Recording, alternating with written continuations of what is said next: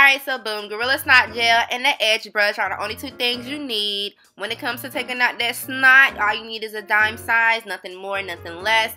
What you need to do next is go ahead and get your hairs out. Go ahead and take them out that puff, up under that wig. Whatever style you plan on doing, you must make sure you're prepared.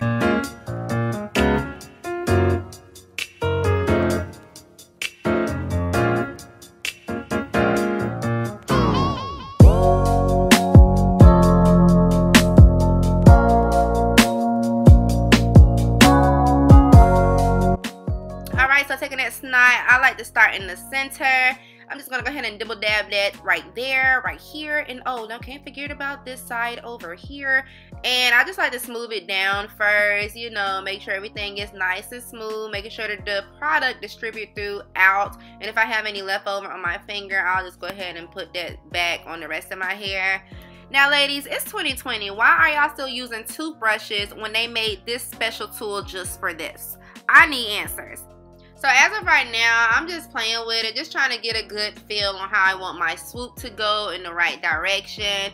Y'all, the power is in the swoop. The swoop is what make your edges look bombdiggity.com.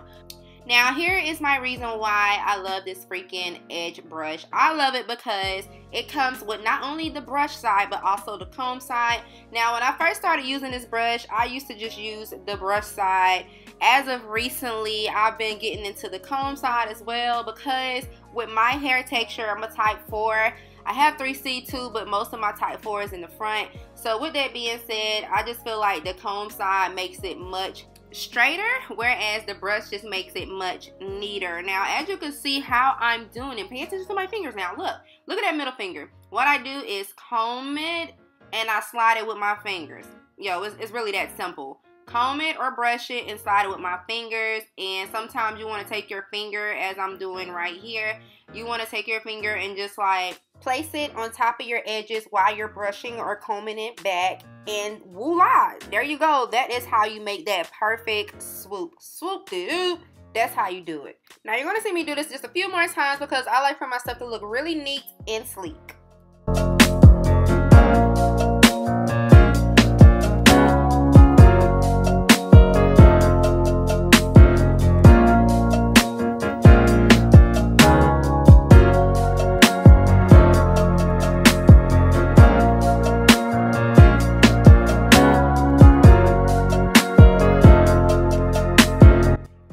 What you want to do is tie your edges up tightly, and what I do is leave it on for 5 minutes. 5 minutes is all you really need. This just allows it to set, bake, cook, marinate, either way. And while we're taking it off, we want to make sure we're taking it off slowly because we don't want none of our hard work going to waste. And boom, voila, Chaka Khan, look at that.